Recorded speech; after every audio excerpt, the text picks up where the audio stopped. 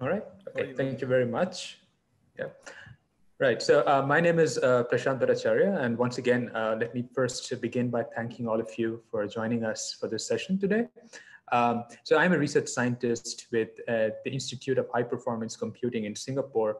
I'm also an adjunct faculty at the NUS Business School. And so I work with network science and graph analytics problems a lot. And so for this session, I'll be joined by Andras and Fai, so who are representing Links Analytics. And so towards the later part of the session, you'll be hearing from them. So the plan for this evening is to sort of structure this talk into like 4 broad categories. With the first 2 categories that I'll be talking about, I plan to give all of you kind of a flavor of what network science really allows or affords you to do. And for some of you for whom this might be like the first talk that you're attending on graphs or networks, you should find some of the basics and the terminologies that I'm going to introduce to be particularly helpful. For others who are more familiar with doing network science projects or graph analytics problems, some of this might feel a little repetitive towards the beginning. So you could try to be patient. So I'll come to the more applications and some of the more specific research problems that I'm working on towards the later part of my talk. And then for the next two sessions, I'm going to pass it on to Andras and Fai, who are going to walk you through a live example using Links Guide, which is a graph analytics platform. And you're going to see how you can take a real world example, construct a network, and then try to derive insights that can have some kind of business value in the finance industry. So one question to begin with that I keep getting from time to time is what really interests me about network science, right? So I've been working in this field for many years now, and I could tell you a lot of different aspects about graphs and networks that I find particularly exciting. But if I have to summarize it into one key point, it's the fact that the graphical representation of data lets you see existing phenomena or contexts in a very different light. Okay, so let me give you a fun example of what I mean. So some of these images on this slide might seem familiar to you, especially if you're a Game of Thrones fan. If you notice this network, it's actually a network of Game of Thrones characters. And the way this network is constructed is this is essentially a betrayal network. So what this means is every node in this network is a character from Game of Thrones. And if character A betrays character B in some episode in some season, you see a link between them, like a directed arrow from A to B, all right? And so the links are weighted based on the impact of the betrayal. So if someone kills the other person, so you see a very thick and bold link. If it's just some maybe lying or cheating, you'd see a thinner link. What's also interesting is that you notice that some nodes are bigger than others, and that's because the nodes are weighted in terms of their degree. So what this means is the nodes are larger in size proportional to the number of betrayals that they have either perpetrated or been a victim of. That's why you see someone like Cersei Lannister, for instance, is a really large circle because she's always in the thick of things when it comes to betrayals. And what's also interesting is you'd notice that there are some links that are bold, but there are other links that are dashed, right? And so what the dashed links indicate are implied betrayals. So these are betrayals that have not been proven, but they're sort of like being suspected. And so this has actually been constructed by observing the first 5 or 6 seasons of Game of Thrones. And again, if you've been living under a rock, you haven't been following Game of Thrones, just by looking at this network, you can get a very kind of like a bird's eye view of who are the main characters, what's like the plot and the dynamic between these characters, even without getting into some of the details, right? So there's a fun example of how you can see a very non-traditional context from using a network lens that gives you some quick insights. Right, so this is from a slightly different context, but this is actually from a published paper from way back in 2011. So researchers, they actually analyzed over 50,000 recipes from around the world to understand whether ingredients that commonly co-occur in a particular recipe share flavor compounds. So that was what the paper was about. But I just picked this one particular network to kind of emphasize a certain point. So if you look at this network, a node in this network is a food ingredient, right, that you use while cooking. And there's a link between two nodes if the ingredients co-occur in a particular recipe. Now, once again, I mean, this is just a simple visualization, but if you just by looking at this network diagram, you will be able to see clusters emerging that correlate with certain geographic communities or cultures. So for instance, you would see that there are some ingredients that are almost specific to certain cultures, like for example, cream. You can see cream is very popular in Western European and North American cuisines, but almost absent in, say, East Asian cuisine. And they also see there are certain ingredients that are crossover ingredients that are common to multiple cultures, like garlic or tomatoes. And so again, the point of showing you this is to emphasize that you don't have to be a culinary science expert or a food network expert, but just by looking at a simple network visualization, you could quickly test and answer certain key hypotheses about how people around the world cook and eat food. Right? Finally, and since we're in the middle of a global pandemic, I thought it might be interesting to point out that networks also serve as very important public health sensors. So the plots that you see on the screen were actually taken from a study that was conducted in 2009 when there was a particularly bad case of the H1N1 flu in the US. And so this is a network of students from Harvard University. And what the researchers basically showed were two things. First, they pointed out that if you had systematic data about social networks of students, you would notice that the more central nodes in the network, and I'll talk about centrality in a little bit, but for now, think about nodes of students who are important in some sense, like maybe popular students within a student community. So central nodes have a higher probability of getting infected first. So that was the first insight.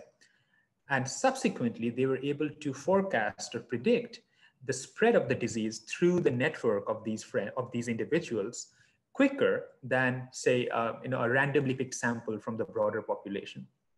So they were able to show how just by monitoring this student network within a college, they were actually able to predict the peak incidence of this particular disease almost 2 weeks ahead of the general population.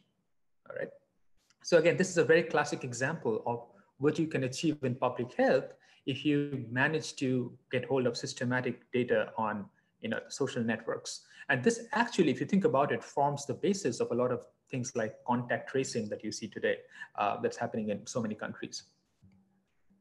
All right, so now that I've sort of given you like a quick overviews of how popular use cases of how networks are used in very different contexts, let me quickly run you through some very basics of how do you go about even thinking about networks in terms of a data structure, right? How do you even create your first network? And I think, again, this should be of more interest if you're completely unfamiliar with graphs or networks. And if you've already been working with graphical data, then, I mean, you could probably find this a bit repetitive, but please bear with me. All right, so very simply put, a network is a collection of nodes and links, okay? And so the nodes could be one of many things, right? So a popular understanding of social networks is that it's a network of individuals or people in society. But that's only one particular use case of social networks. You can think of nodes as products or entities, organizations, countries, train stations in a subway, for example, right? All of these things can be modeled as networks. And then once you have the nodes, the relationships between these nodes can capture different aspects of the network. So for example, in a social network, the links could be friendship, familial ties, kinship, it can be romantic relationships, academic collaborations, co-authors, etc. So one benefit of constructing a network is that it lets you answer predictive problems. So consider the social network that you see on the screen. if you're given this network, you can actually try to ask questions that are predictive in nature. Like, okay, given this network, uh, who is Alice going to befriend next? Okay. You can also answer questions about explanation.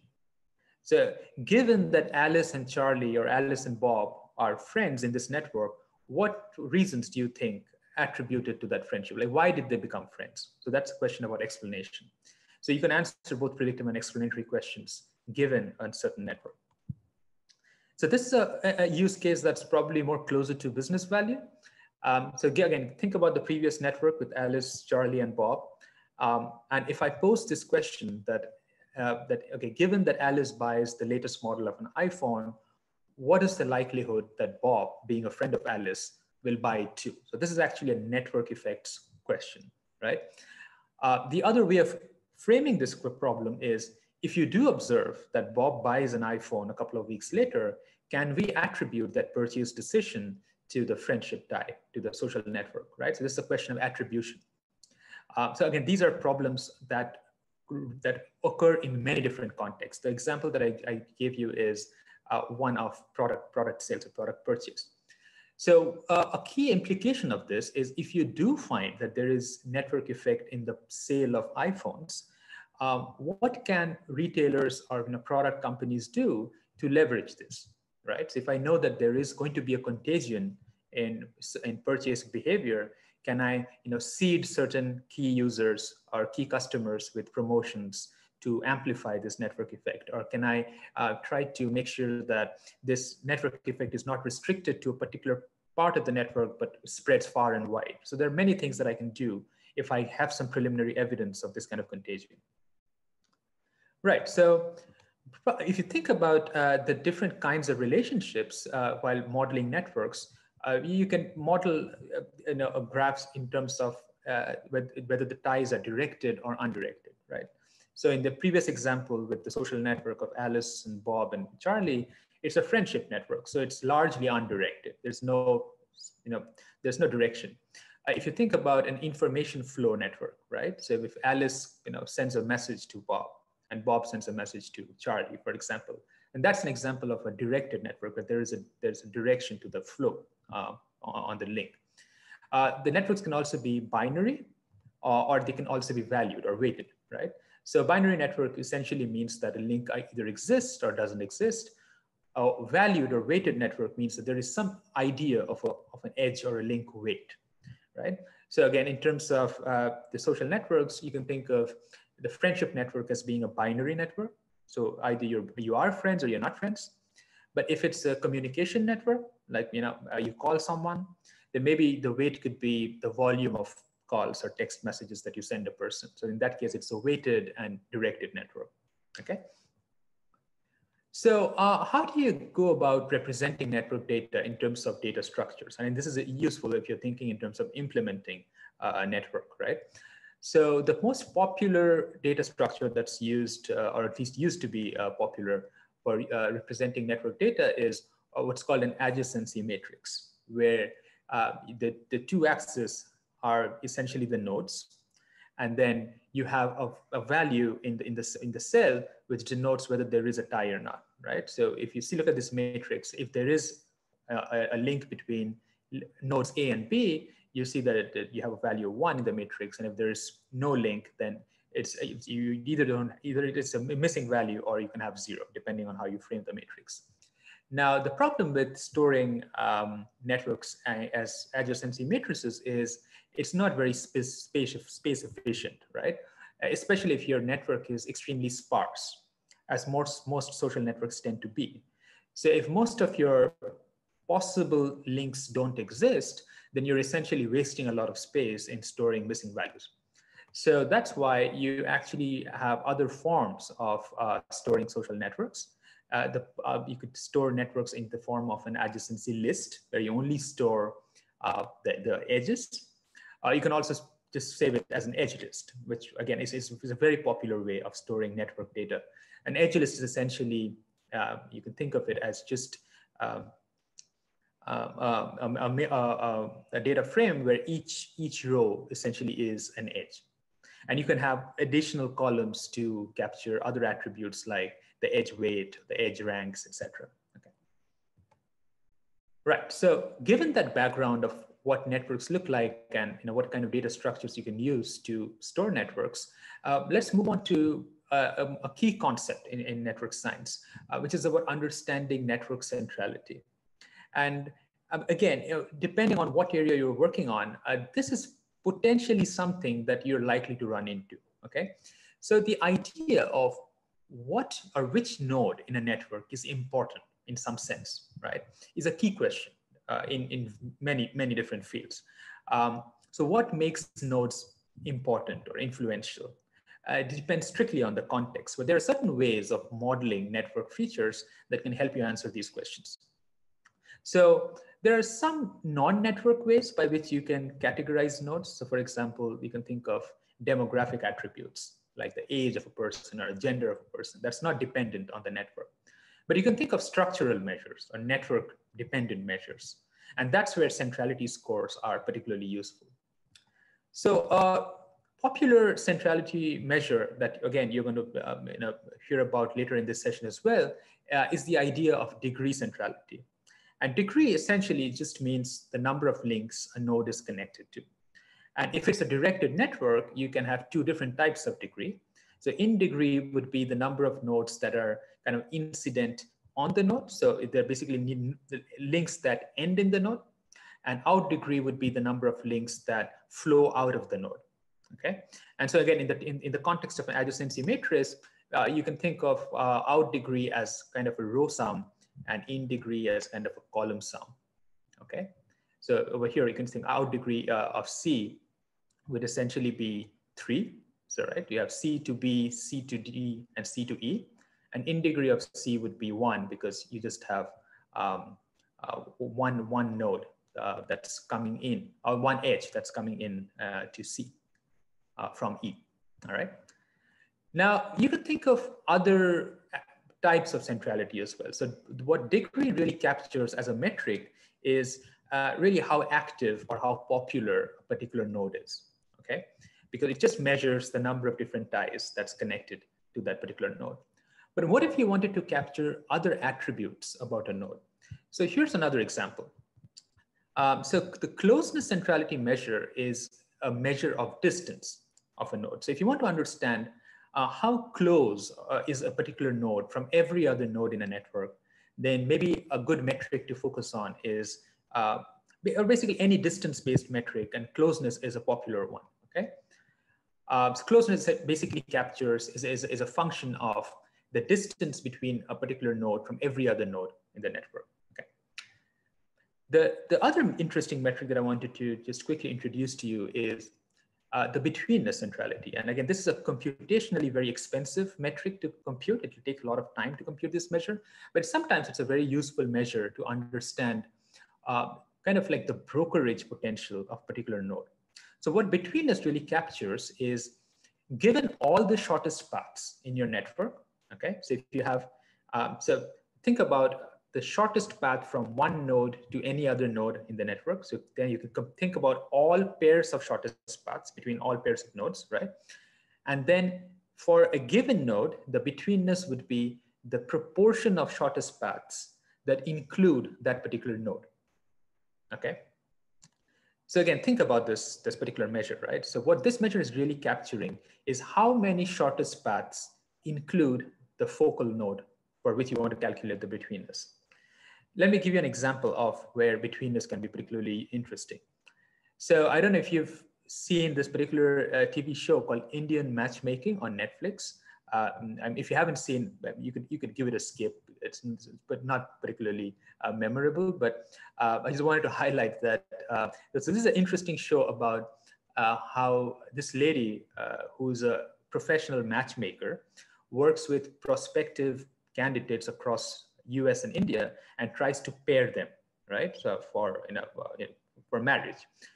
And the reason why she's so powerful or effective in this kind of a business model is because if you think about this network of prospective grooms and brides, most of these shortest paths include her because she's kind of sits in the middle.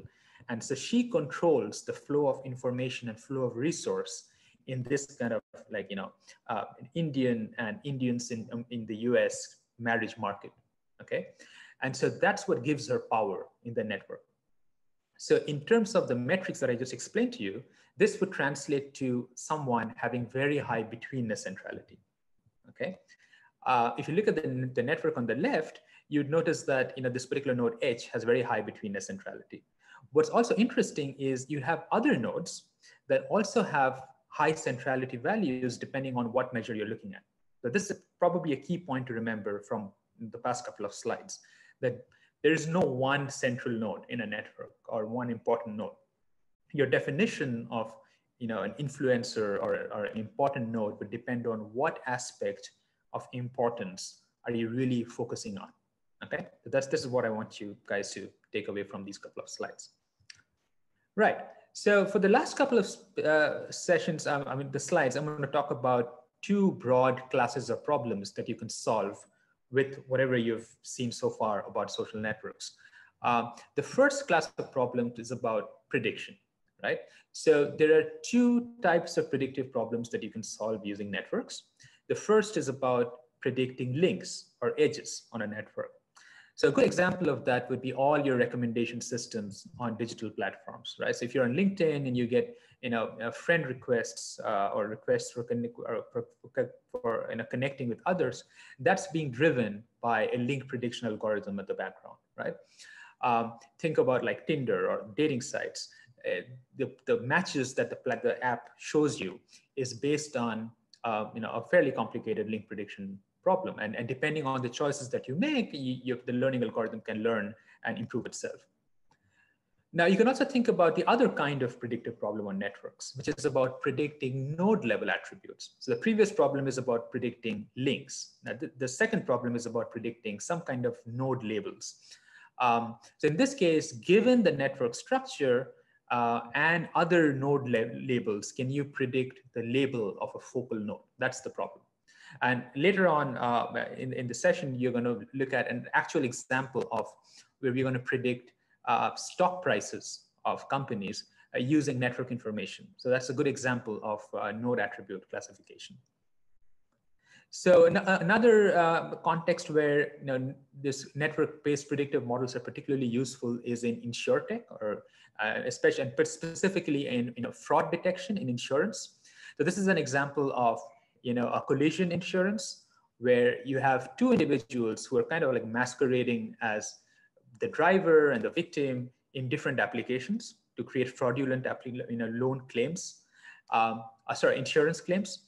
And so what you can do is, if you represent this phenomena using a network of how these individuals behave as entities and how these entities are connected in different applications, you will be able to find out or uncover these cartels of fraudulent insurance claims. So this is an actual use case of how you can use these node level attribute prediction models to flag whether a claim application is fraudulent or not. All right, so the final part I just wanted to quickly leave you with is the idea of causal inference on networks. And this is something that's personally very interesting to me because a lot of my research falls into this space. The reason why causal inference on networks is a tricky problem is because so far, you've looked at how interventions on a particular person or a node changes the behavior of that particular node, right? So that's a very kind of a typical causal problem, right? Now in the network, in the context of a network, it's slightly trickier because now you're looking at the effects of intervention or treatment on a particular node on other nodes that are linked to this node, right? So that's the network effect problem in causality. So such kind of peer influence problems exist in almost any context imaginable. So for example, you can think of contagion in the purchase of products or adoption of products. I remember the iPhone example that I told you about is a good example of this. Diffusion of innovations or even like diseases and disorders. So this is again a use case that's particularly relevant now. So how do you understand spreading processes on networks? That's a causal inference problem as well. Voting behavior is also becoming increasingly important today. There are actually papers that show how, if publicly available signals of your voting behavior can actually influence your friends, right? So there are studies now that look into those kind of contagion behavior, right? Before I go into an actual use case of a research project that I'm working on, I just had one slide to emphasize that, a conventional way of solving causal analytics problems is not straightforward on networks. So a lot of you would be using A/B testing for, in many different contexts. So it's basically a way of doing randomized experiments to uh, to to come up with, unbiased estimates of your intervention. That's what A/B tests do.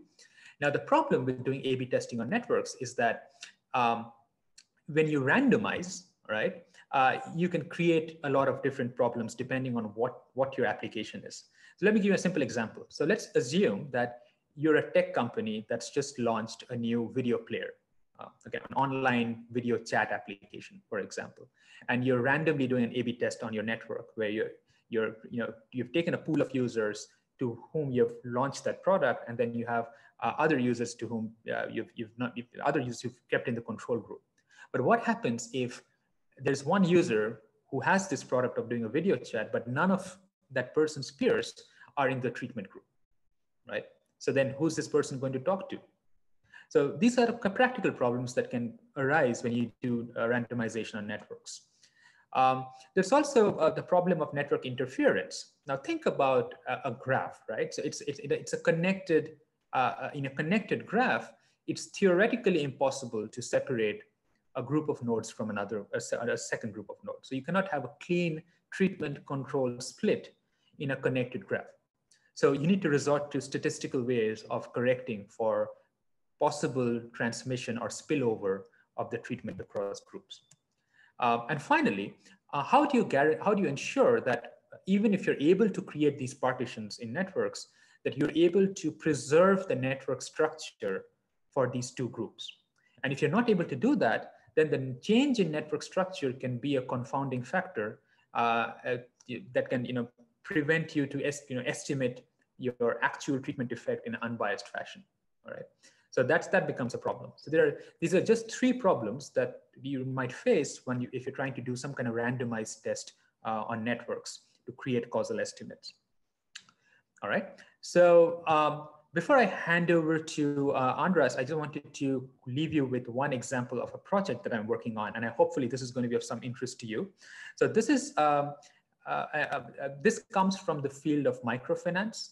And again, for some of you who might be familiar with this, microfinance is increasingly popular in emerging economies, especially in Asia, Southeast Asia, South Asia, Africa, where and really helps people in countries without a more established banking and credit infrastructure, right? So people in a lot of countries need access to affordable loans or credit, but they don't necessarily have either the banking infrastructure or the necessary financials and collaterals to apply for structured loans.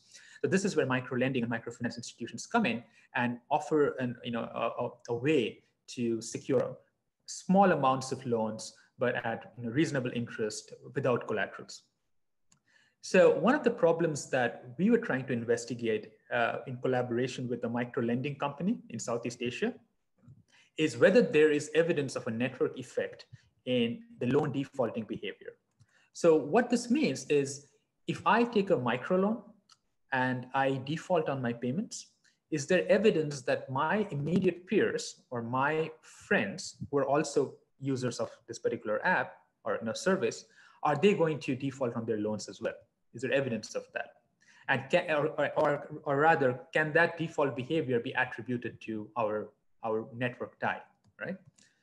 So the second order problem that we're trying to look at is if there is evidence of contagion in default behavior, can we attribute that to some individual level factor like their risk, right? The credit risk, which the companies generally assess in the financial sector. So this is like a snapshot of two different samples from the data set, just to give you a feel of what the data looks like. On the left-hand side, you see a low credit risk sample. On the right-hand side, you see a high credit risk sample. The nodes in red are nodes that have paid back successfully.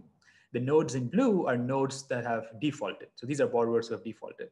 The nodes in gray are nodes about whom we don't have any information. We know that these borrowers exist, but we don't have any data about them. So it's a very interesting, data context, also network context. So it's a very incomplete network, but we do have some structural information about some borrowers.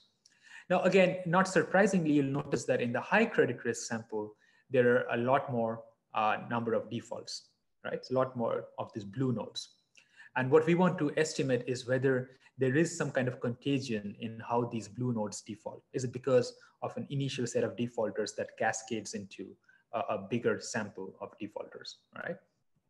So without getting into the specifics, we used a variant of what's known as a network autocorrelation model. And again, if you're interested in this line of work, you can always reach out to me offline. We can have a conversation. But just to give you like a preview of some of the findings that we observed, we found that in the low credit risk sample, most of the borrowers do not show any network effects. You see a histogram that's centered around 0, roughly, right? So there's no evidence that there is a contagion effect for the low credit risk sample. Very interestingly, for the high credit risk sample, we see almost a bimodal distribution. So there's a sample of users, or borrowers rather, who show negative influence, which means if their peers default, they tend to pay back on time, and vice versa. But we also see a second group of borrowers who show positive influence effect, which means if their peers default, they tend to default as well.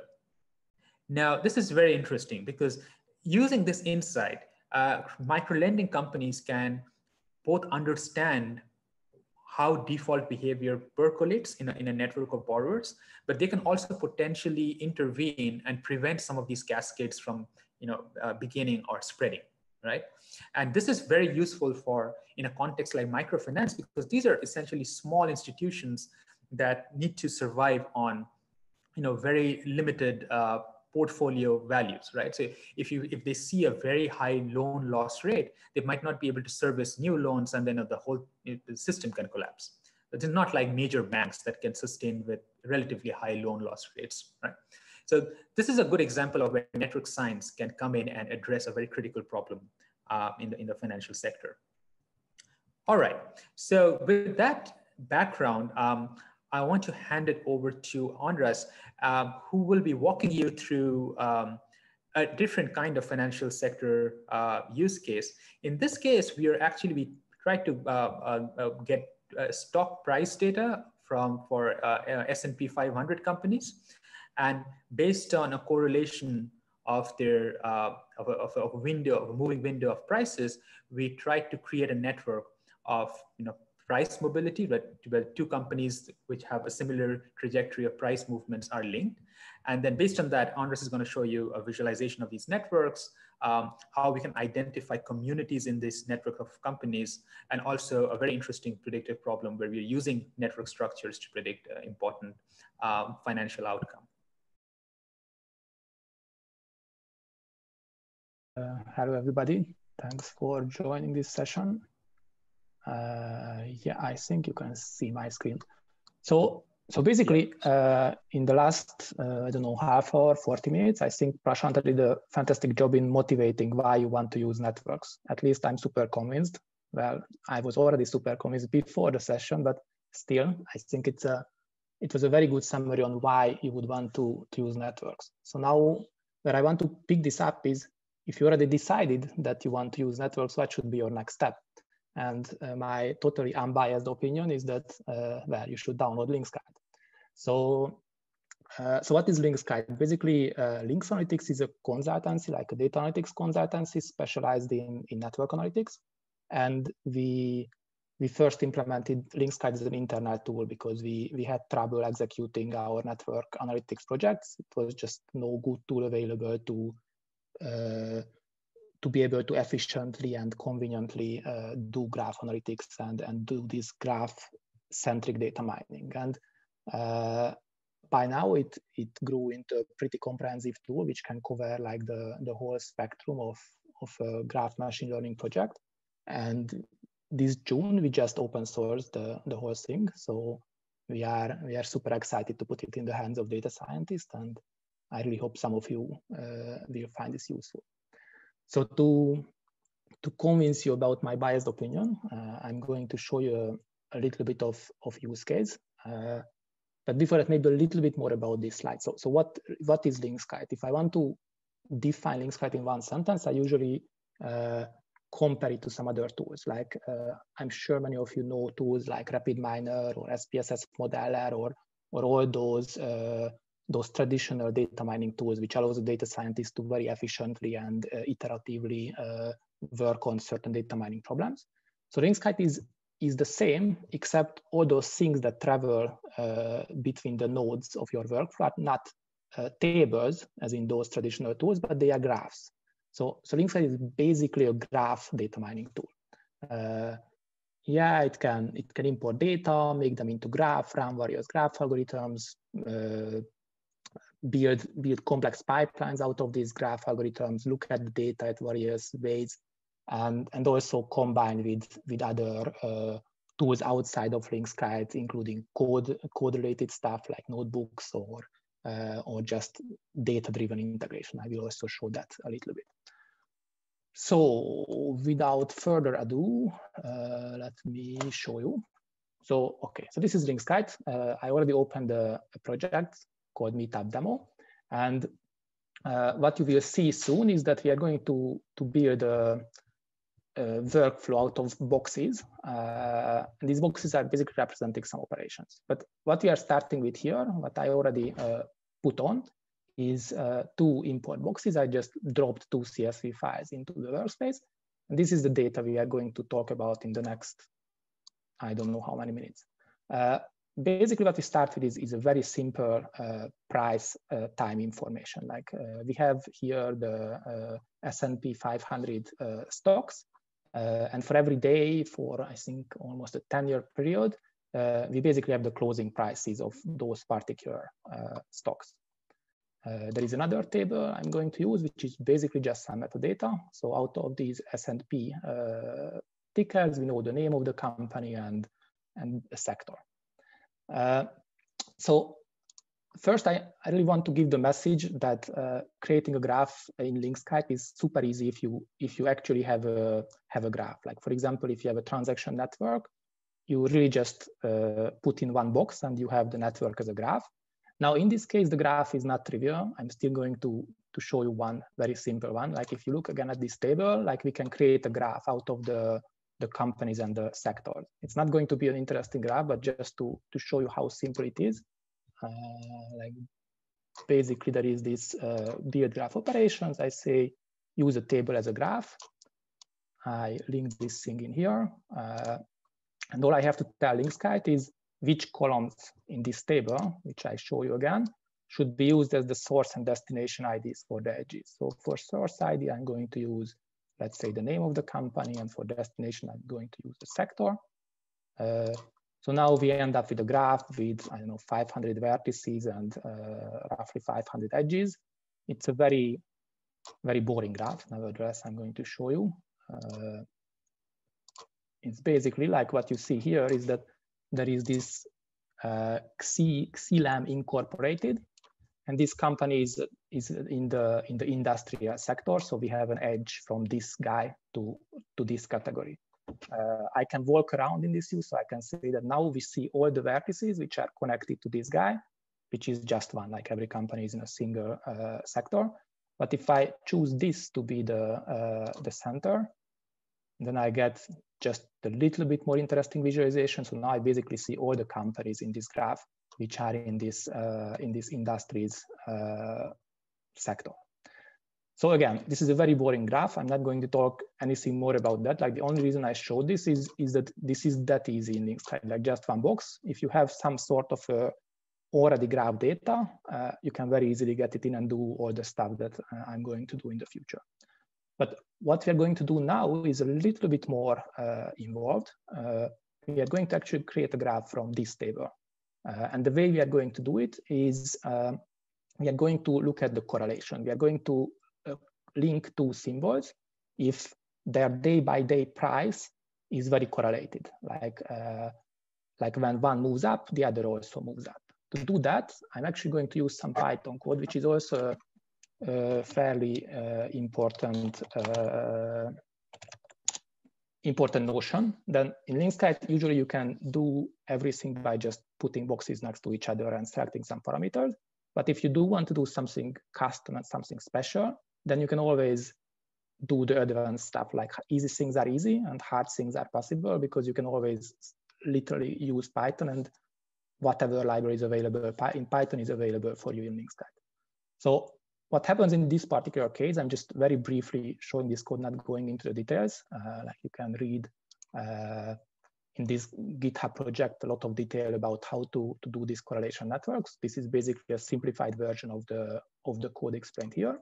But what happens is basically we are loading this price data, we are cleaning it up a little bit, throwing away duplicates, and then there is the most critical line. Here we compute some sort of normalization, and we are removing time balance. But at the end of the day, all we do is we are doing a Pearson correlation, totally standard NumPy pandas code. There is nothing Linksite specific or nothing too crazy about that. We really end up with a matrix where every two ticker has a correlation number. And then what we do here, we just iterate over all the members of this matrix. And if the correlation is bigger than 0.7, then we are outputting an edge. Basically, we are outputting the source index, the destination index, and the correlation of that particular pair. And given this, basically here we are just generating a list of these edge data, and I'm outputting this to Linksite as the edge data. So how to take this code from our Emacs to Linksite? Well, I'm going to just copy paste. There is a box here in Linksite, which is in the build graph category. We are going to create a graph in Python. Basically, I just copy the code here. There is one more thing I have to say, is that I have to specify the schema of this graph. Like what are the edge and vertex attributes that are being generated by this Python code. Let me also copy paste that too, just to make sure I'm not wasting too much time with writing text. So after these two parameters, what comes out of this box is already a graph. Like we have these 505 vertices, which is exactly the number of the S&P 500 stocks. And we see the metadata here. So 500 vertices, around 2000 edges. And on each vertex, we have this ticker as a vertex attribute. So every vertex has the symbol, and on the edges, there is a correlation number. So in the end, if you can also see that the range of this is going from 0.7 to almost 1, which is expected because we were thresholding at 0.7. So we only kept the strongly correlated pairs of tickers. So one more thing I'm going to do, I want to use the sector property here. So I'm going to merge this on my graph. There is an operation called useTable as vertex attributes. All I do is that I say that on this graph, I want to put the data from this table, and I have to explain like what is the ID attribute in the graph, which I can use to connect to what ID attribute in the table. And that's it. After this operation, I have a more rich graph. You see, I have 3 more vertex attributes, which were coming from the table. So at this point, it's probably time to actually look at our graph.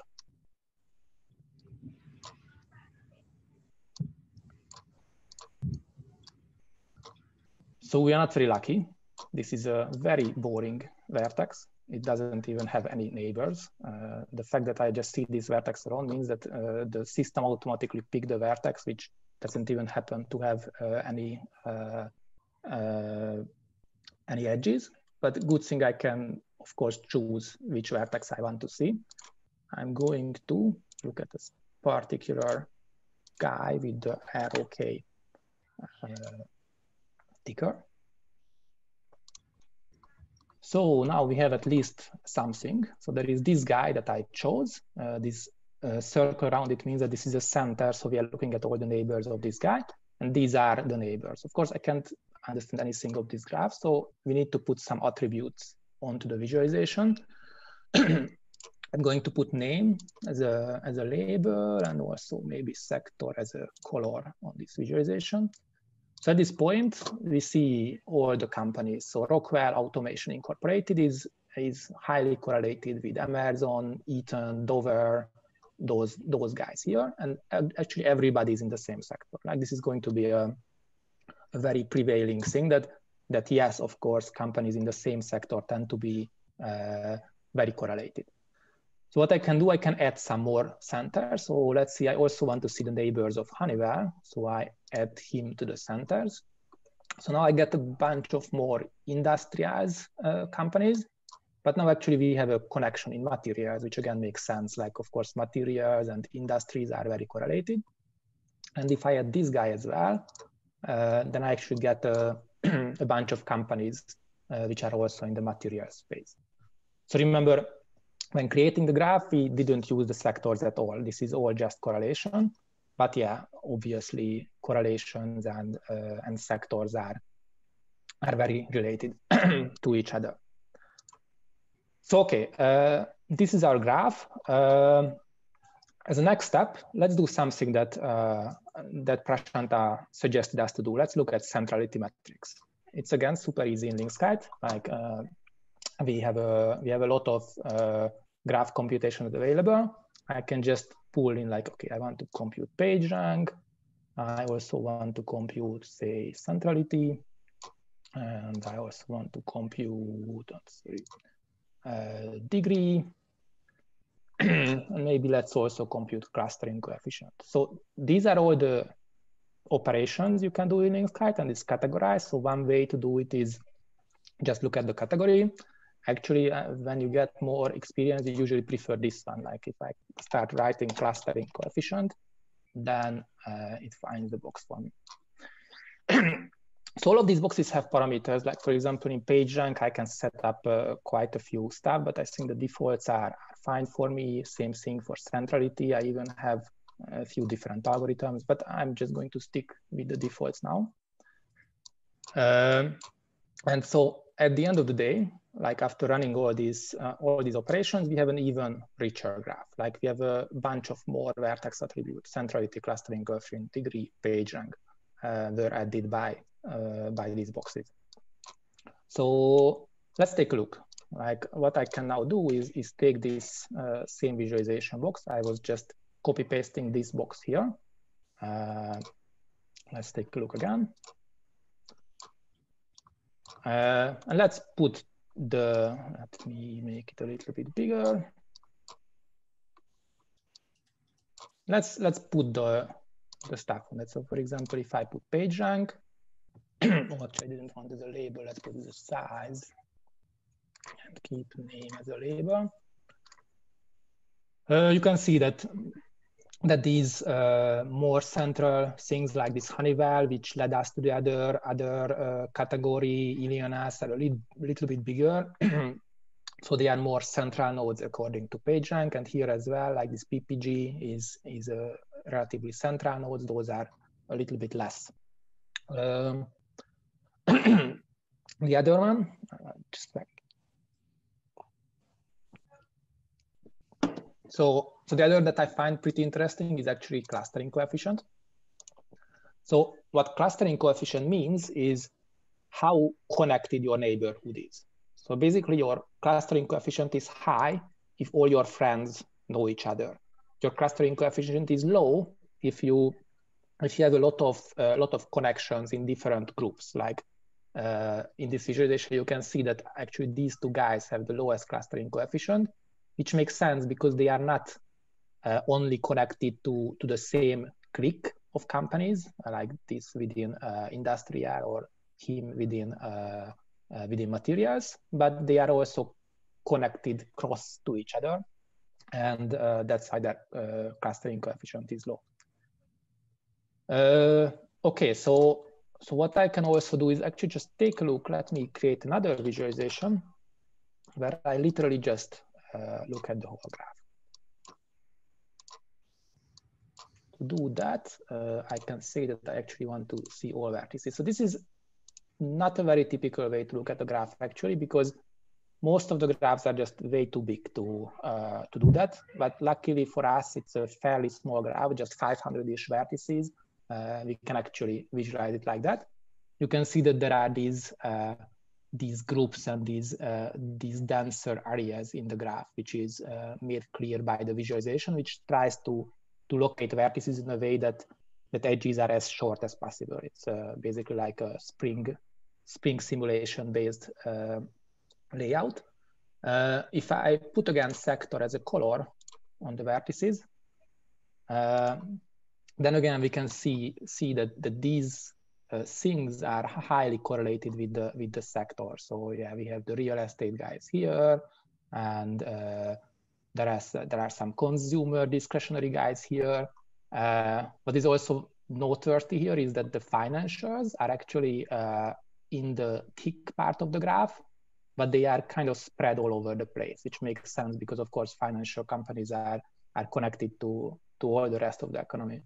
And we can see that with the 0.7 threshold, we were not so unlucky to pick a vertex at the beginning, which has no neighbors. Like there are a lot of these isolated vertices, which are not correlated to any other ticker at this particular threshold. So this is nice. We have a sort of overview of our graph.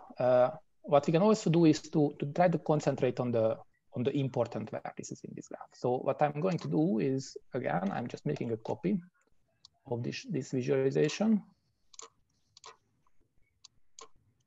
I do everything as before.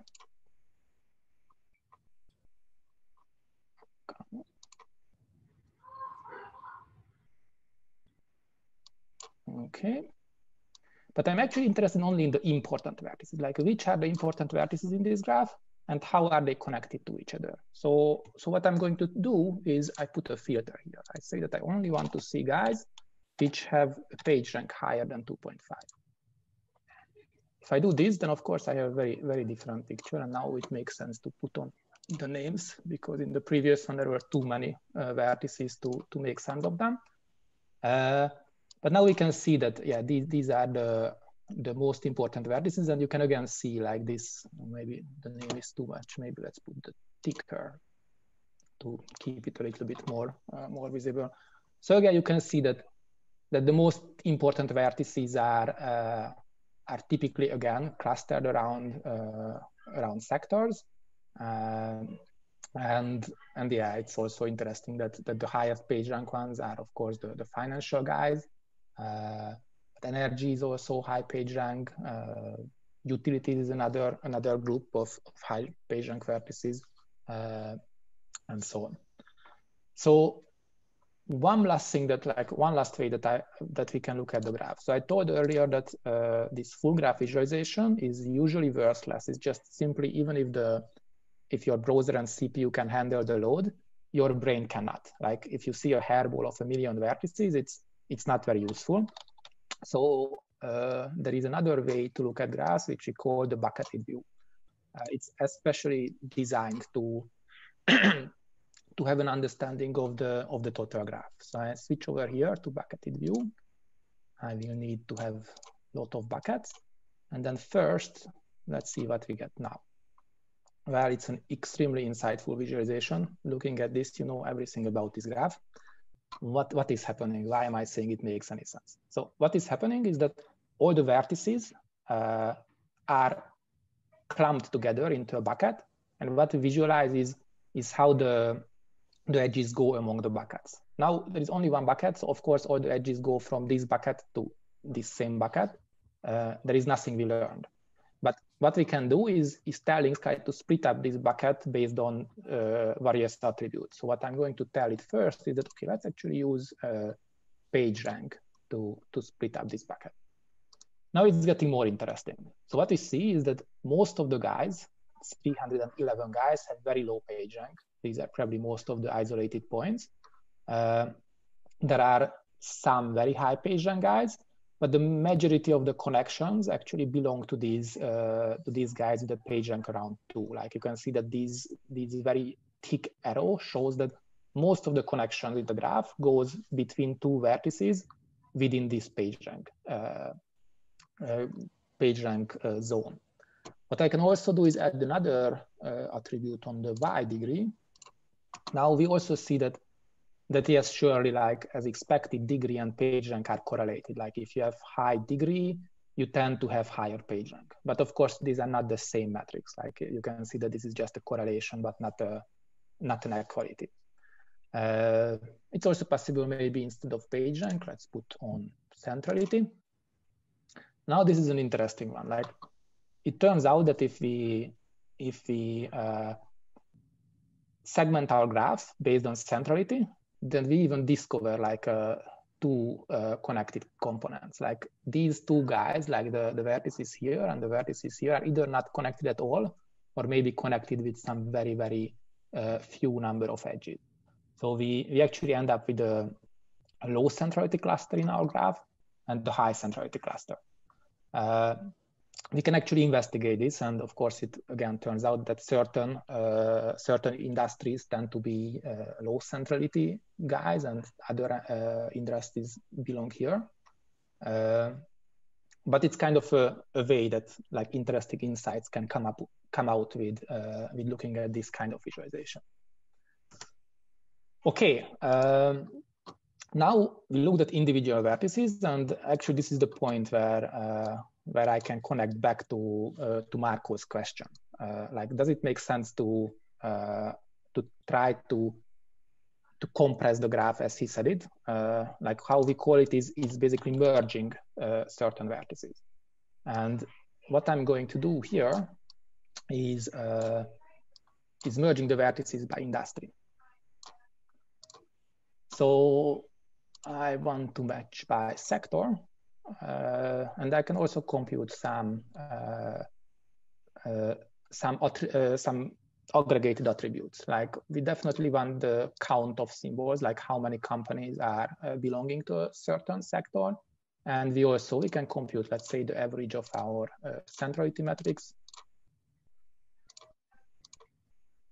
And let's see what we get at the end.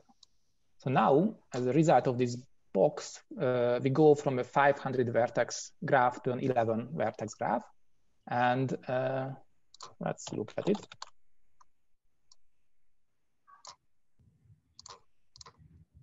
We have only 11 vertices. Let us show them all.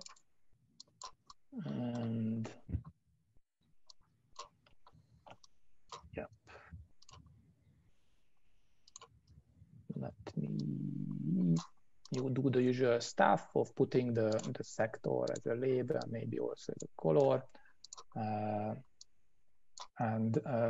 So now we see basically a graph on our sectors. Like what is, of course, the first thing is that sure, all the edges, like almost all the edges are actually within sectors. So in this correlation level, most of the correlation go within sector, and there are a few weak edges that go across these buckets. You can also look at, like, I don't know, maybe if I use clustering coefficient average as a color, then we can also see stuff that which are the industries which tend to have high clustering coefficient vertices, which are the industries that tend to have very low clustering coefficient industries. It's actually, again, very along our intuition. Like financials have very low clustering coefficient, which means that financial institutions' neighborhoods are less like cliques, which means that yes, financial institutions tends to have friends in very different kind of cliques or communities. All right, so this is one way. Actually, I want to show another way to cut up our graph. So now we actually use an existing attribute that is a very good categorization for the graph. But what we can do is we can also ask ClinkSky to figure out the groups themselves based on just the structure. There are actually different ways to do that, but the one I'm wanting to show with modular clustering. So what modular clustering does, I don't even have to do much. Maybe, okay, I can use correlation as a weight attribute. I don't say anything about attributes here. We are really just using the graph structure. And what is happening is that Linksky tries to create clusters which are as little connected to each other and as much connected to themselves via edges. As a result of this operation, we have a new thing here called the segmentation. So what is a segmentation? It is what it sounds like. Basically, all vertices of the graph are now put into these groups, which are called modular clusters. And we can see some basic statistics. So we actually ended up with a lot of modular clusters, and they are covering the whole base. Like every single vertex is in one of these clusters. Why do we have so many modular clusters? Of course, because of those insane number of isolated vertices. So if I look at the histogram of the size of these clusters, I see that most of these, actually 319 out of the modular clusters, are at most 3 large. Those are not very interesting clusters. So what I'm going to do is to filter out the small one. We have a filter by attributes operation.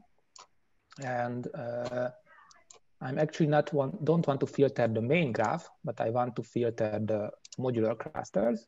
And I only want to, to keep those where the size is larger than 4. If I look at the graph after this one, I end up with only 8 modular clusters, now much more healthier size distribution. So again, let's take a look at that.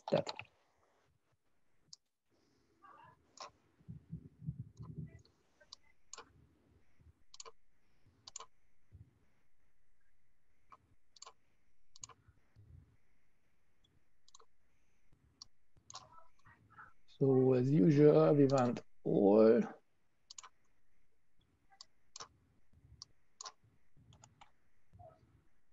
Yeah, so these are all the modular clusters.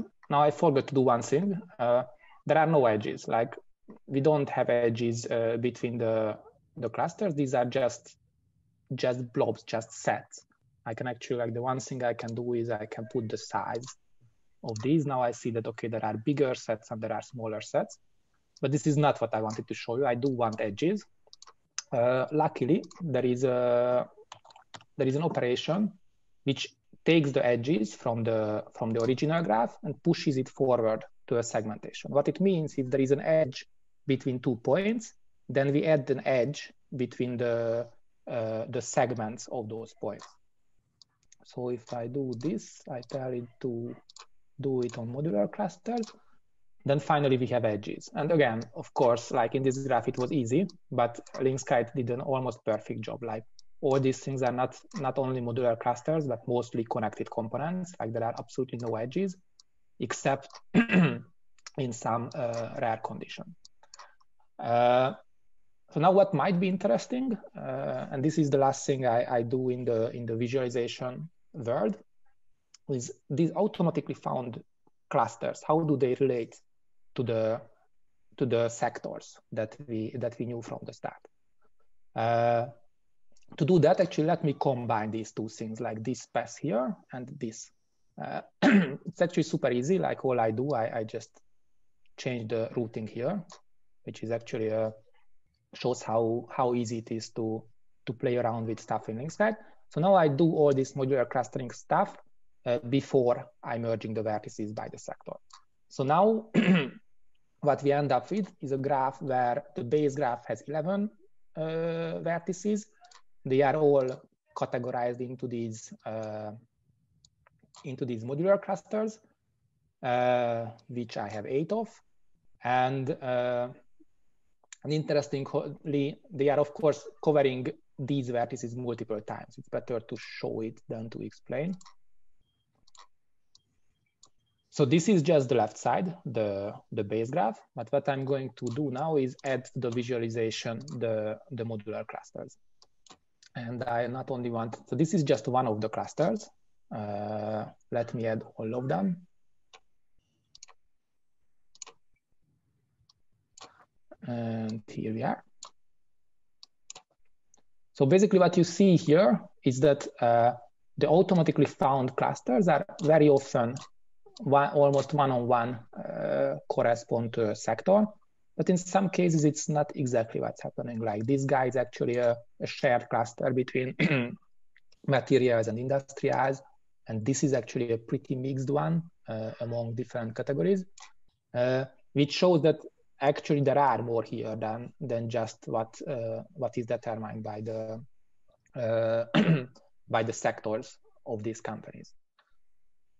One more thing I quickly wanted to show, because this is a bit lame that these are just these uniform blue balls. I would like to label those, but how could I label those? I mean, they don't have any intrinsic property of, these are just modules which are found based on the graph structure.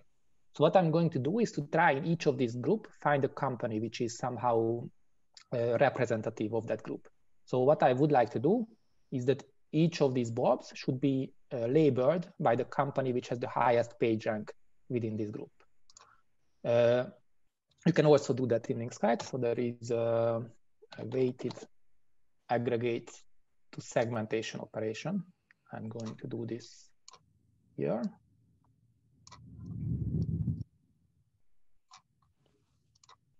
So what I want to do, I want to work again on the modular clusters segmentation, and I want to take the page rank as the so-called weight, which isn't really going to be a weight in our case, as you will see in a second. And then I want to take the name of the company by max weight. So what it means that each group has multiple companies. I want Linksite to choose the one company with the highest page rank, and for that company, take the name into the segmentation. So the result of this is this in the modular clusters, we now have this somewhat ugly named attribute, name by max weight by page rank. This is really just name of companies. So every single modular cluster is now labeled by the name of a company. So with that, I can make this visualization a little bit prettier. I can put this new label on my visualization. And yeah, why not put the size also, so that we see how big are all those modular clusters. So now we indeed see that, okay, for example, this modular cluster, which is very much in line with the financials, is dominated by T. Rowe Price, which is not very surprising. And I mean, all those other companies, I don't know much, but yeah, sure. Noble Energy sounds like an energy company, apparently an important one if we look at stock correlation. So, okay, I think that's about the exploration, like how you can take a graph and with Linksite very easily generate a lot of different properties, graph metrics, and look at it and get insights. Oh, actually, one more thing which I wanted to show, which is also a very, very cool feature. Like if I look, let's say this is our ultimate visualization. It's pretty and everything, but what if I want to look at this same visualization using a different threshold? Like remember at the very, very beginning in the code, there was this 0.7. Why is it 0.7? Why did I threshold at 0.7? Honestly, I have no idea. It just gave a reasonable amount of edges, which is easy to work with. But let's see what happens if I change this threshold here. And I literally just go in the box, change this threshold, and now everything is recomputed. So all the boxes that we did at the beginning is now recomputed using the new graph, and we end up with a very different visualization. You see, if the threshold is done differently, then all the edges are within sectors is not really true anymore. Like you see that there are very strong correlation among these different sectors. Still, actually, the modular clusters are pretty good at capturing big parts of certain sectors. So of course, it's still true that edges correlate with sectors, but it's not so black and white picture anymore. That almost all edges are within sectors. Okay, let's go back to 0.7. And the last thing I want to show is okay, all this is very nice to look at graph. It's pretty and everything. And it's a pleasure to to play around with links kite, add different parameters, try different ways. But what if we actually want to use these attributes to something useful, like maybe some prediction problem? So until now, I built this workspace one by one just to show how easy it is. But now I'm going to copy in a bit more complex workspace. Basically, every workspace section you have can be copy-pasted as a YAML file. So what I have here in my Emacs is really a textual representation of a links kite workspace. So again, what I'm going to do, and to generate something like that, you just select a few boxes and press Ctrl+C. What I'm going to do is now the opposite. I take this YAML, put it on my clipboard, and I can copy this in here. So what is going to happen in this workspace is a little bit of modeling. Let me show you. First of all, I have to connect in the graph we created here. And now we should be all set. We are going to start again with the table at the beginning. Like every company, we have a date, we have a price. But we want to do something very simple. This is really just for demonstration purposes and to whet your appetite to maybe do the same analysis in a bit more sophisticated way. I'm going to look at this table and take the price value from these 3 specific dates. Just 3 beautiful days from July 2017. I take them as price 1, price 2, price 3. And I'm also computing these deltas. It's basically like a percentage difference in the price. Delta 1 is between the 10s and the 11s. And there is also delta 2, which is just the change between 11s and 12s. So the result is, it's an SQL, so I'm still having a table. Basically, every stock, we have these 3 prices, we have the deltas. Now, as I did before, I'm taking those things in using this, let me zoom in a little bit, using these use table as vertex attributes. Now I have the same graph we had until now, but with all these numbers on it. There is one more thing I do. I'm actually computing what is the average data in the second day. Like what I really want to do, and I think I forgot to say this, is to predict this data too. Like, can we somehow say something about how all of these stocks move? And when I look at this data too, it can be seen that actually it's a little bit biased. So the market was having a good day, apparently. I can also see this as by computing the average here of the data. As a result of this operation, I see that actually the average change in the stocks was 0.68%, which is actually a pretty significant uptick in the S&P 500. So to make the prediction task more interesting, I'm not going to try to predict which stocks moved up or down, but I want to predict which stocks moved up above average and which stocks moved down above average. So it's very simple. I'm just deriving a new attribute, like I'm basically changing data 2. So the new data 2 is going to be simply the old data 2 minus the average. With this, we have a much more balanced distribution. So now this is much more around 0. I'm throwing away the very extreme ones, just normal outlier detection. So if somebody moves more than 5%, I just don't care about those.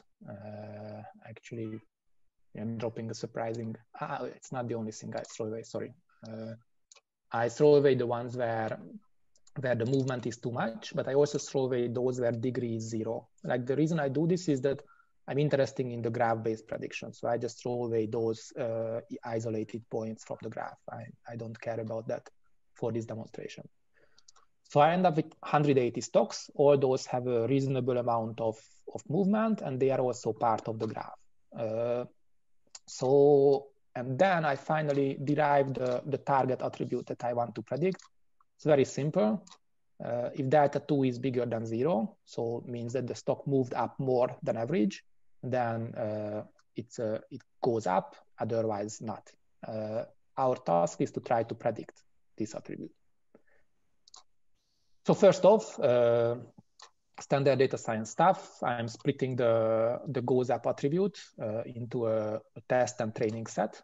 So the result of this is that instead of having a goes up attribute, which is defined on 180 points, I have a goes up test, which is defined on 39 cases, and the goes up train, which is defined on the rest. I'm totally usual stuff. I can only use the training in training, and I'm going to compute precision on the test set. So let's just first do the most trivial thing that comes to mind. Let's train a linear regression based on the previous day's data. Like I look at what happened yesterday. Based on that, can the linear regression tell me whether we are going to go up or not? And the answer is, not so surprisingly, is a no. Like we basically have a coin flip accuracy out of this model, which is of course not surprising at all. Like if you could tell the direction a stock moves just based on yesterday, then none of us would be sitting here. We would be already crazy rich and sitting on the Bahamas. So it doesn't work. What is more surprising is that the next one actually does. So what I do here is that instead of just using the previous day, I drop into the linear regression model all these graph centrality metrics that we computed here. So we still keep yesterday's price, but we add in centrality, clustering coefficient, degree, and page rank as parameters. And if I do the model with this, we get a significantly higher accuracy. Of course, this is an extremely hard task. Like predicting where a stock goes is super difficult. So having this accuracy, actually, I was very surprised when I see this. So of course, it's not a readily applicable thing. Like it's not like tomorrow I'm going to I don't know, give my notice at Links Analytics and start predicting stocks because we do cheat a little bit. Like of course it's enough if we can observe something that on this particular day, nodes with high page rank tends to trend up, because we use the training set on that particular day to predict the same day for different stocks. But it's still, I think it's extremely interesting that you can learn this kind of thing, that on that particular day we are investigating, actually some of these graph centrality metrics is helpful in predicting the direction a stock goes. So the next line here, nothing too exciting, but just wanted to show off like that we are still within Links Kite. You can easily do some more stuff. It's like, okay, I can use a decision tree instead of a logistic regression. Yes, in fact, the result is even better than the previous. Now we are at 72% accuracy. But finally, what you can do is do something even more sophisticated, although the results are going to be a little bit weaker, is to do a GCN classifier. Like in this case, we are using a graph convolutional network, which is a neural network model designed exactly to capture the structure and capture the information flow within a graph. So if we are using a GCN classifier, it's very easy in Links Kite. You just drop in this box. We are creating here some features, like we create a feature vector from the very same attributes than before.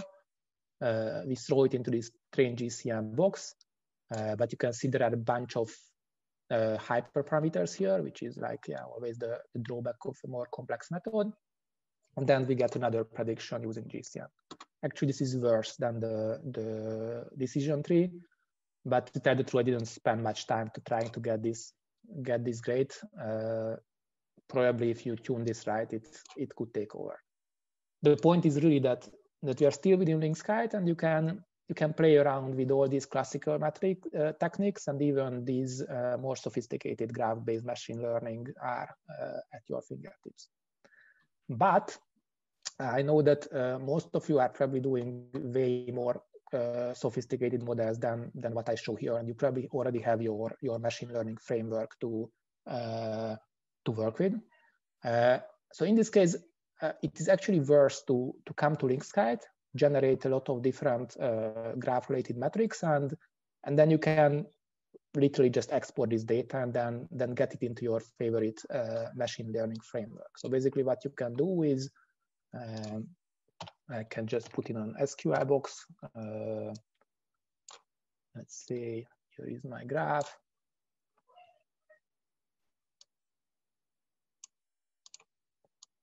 I'm actually going to just keep all attributes from the vertices, and I can export it to, depending on what's your favorite format. Okay, I can export to CSV. I guess that works with everybody. Actually, I can export this into an HDFS file system or local file system, or I can just download it, and then yes, I just push this export button, and all the data is generated in a CSV file.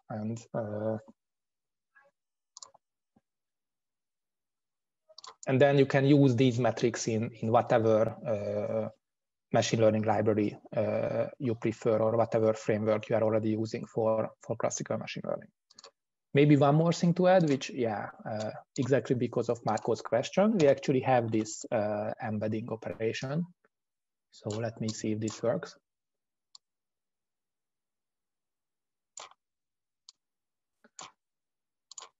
So again, of course, a lot